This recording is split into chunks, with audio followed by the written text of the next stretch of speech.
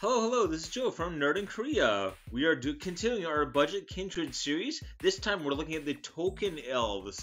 I will be doing a full week of these. We're always going to do them in weeks now. I used to switch off every day, and I think the algorithm doesn't like that, So yeah, all week, all elves. I think we're going to finish the elf series this week, so yeah, that should be good. Once again, their main color is green. The elves are one of the most powerful kindred types, so if you're looking to build or looking for a strong kindred type, especially if the color identity is green, elf is a pretty safe thing to go to.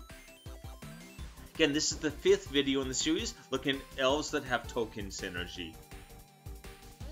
By budget, I mean 50 cents or less. Usually I mean $2 or less. This video, or this list came out under 50 cents. I wasn't even trying for under 50 cents. It just happened, it worked out that way, which is kind of nice. We are now on Facebook, so if you want to go on Facebook, check out MTG Nerd in Korea. You can find us there, or just hit like and subscribe. That always works as well. Or I guess subscribe is all you really need to. But anyway, if you want to give me any feedback or have any ideas or anything, Facebook is a place to do that.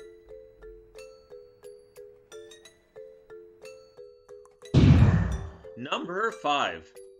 Okay, Tostanese Summoner. Again, 5 green-white. Selesnya. Selesnya is a big elf thing, especially with tokens. You'll see that come up again. Alright, so that's a 1/1 for 7 mana. That sounds awful, right? Well, let's see. Create a 2/2 white knight creature token with vigilance. Not bad. A 3/3 centaur creature token, and a 4/4 rhino with trample. Oh, you're gonna make, again, there's this 1/1, a 2/2, a 3/3, and a 4/4. So that 7 CMC is putting 10 power and toughness on the battlefield. 10 is not a small amount. Yeah, and it just says when it enters the battlefield, create the 3 tokens.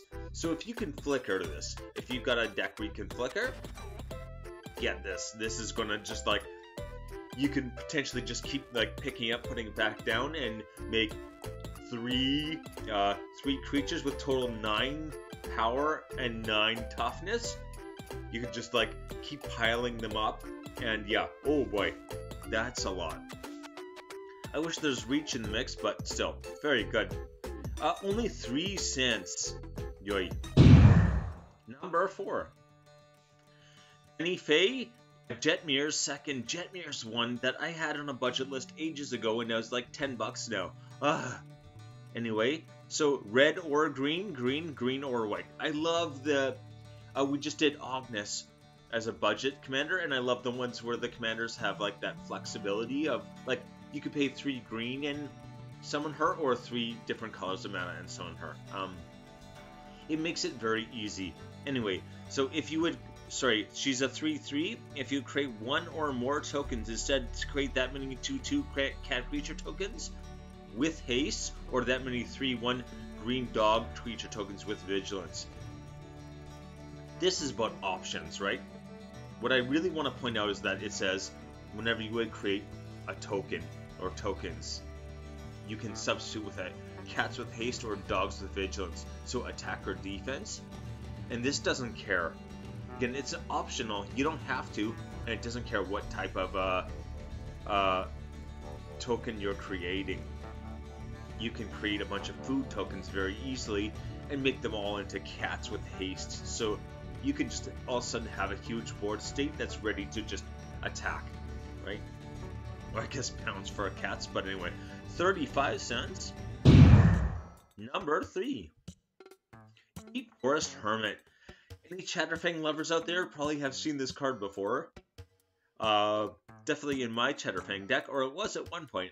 I think it should be. 3 white. Oh, sorry, white. 3 green for this 1/1. It has Vanishing 3, which kind of sounds like a downside. So again, it has 3 counters on it, and when the last counter gets removed, I believe you sacrifice it. Yeah. When you take off, every turn you take off one of these time counters, at the end you sacrifice it. which sounds like a downside. Again, green is good at recursion, and you're going to probably put this in a deck with like black as well, do a Golgari thing, so you're going to have tons of recursion. This going to the graveyard just means you get to pull it back out and get that Anthem effect and more squirrels again. So anyway, when it enters, create 4 1/1 green squirrel tokens, creature tokens. 4 1/1s, and all squirrels get +1/+1. So those are going to be 4 2/2s and a 1/1 for 5 mana. That's a good deal. A little recursion, and it's going to be like even better, really. Anyway, 40 cents.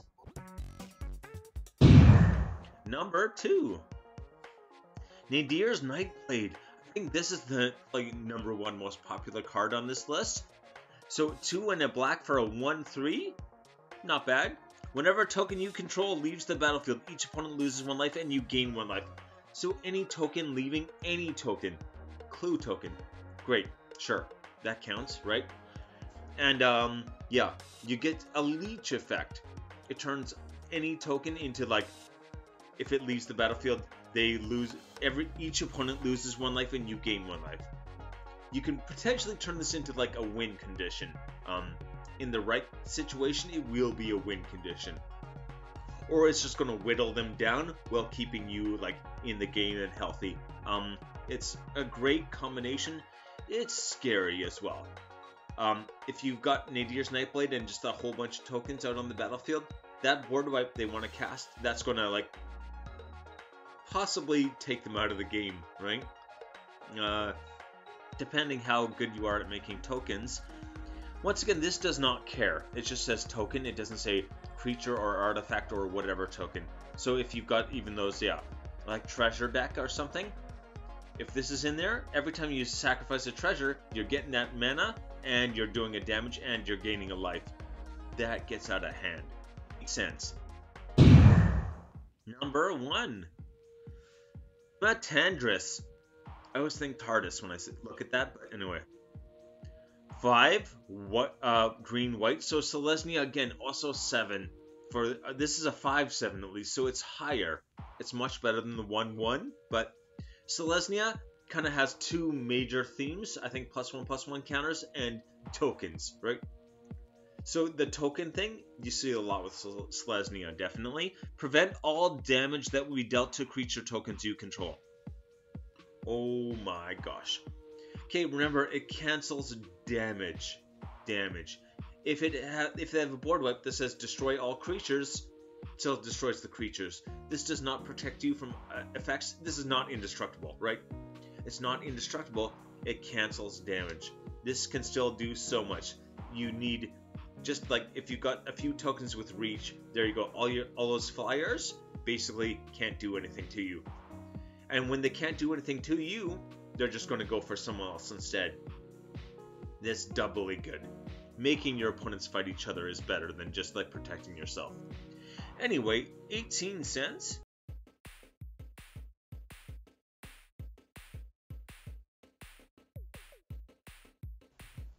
List. Okay, so we've got Trostani Summoner, 3 cents. Any Fade, Jetmir Second, 35 cents. Deep Forest Hermit, 40 cents. Make sure you have recursion, right?